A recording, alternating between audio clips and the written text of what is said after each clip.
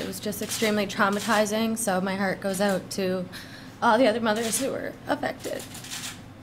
Jade Scott, a new mother, is now the lead plaintiff in a proposed class action lawsuit. She gave birth to twin girls just 2 weeks ago. She was expecting a normal, natural delivery at the Moncton City Hospital, but it didn't work out that way.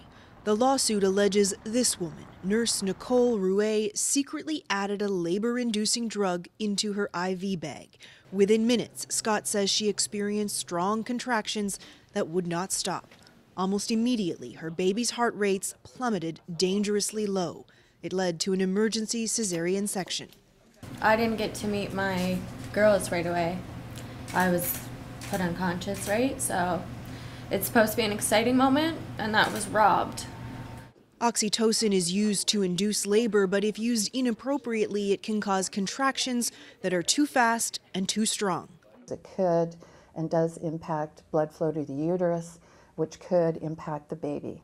The claim says Ruest was employed as a nurse in the Moncton area for 15 years. She has now been fired.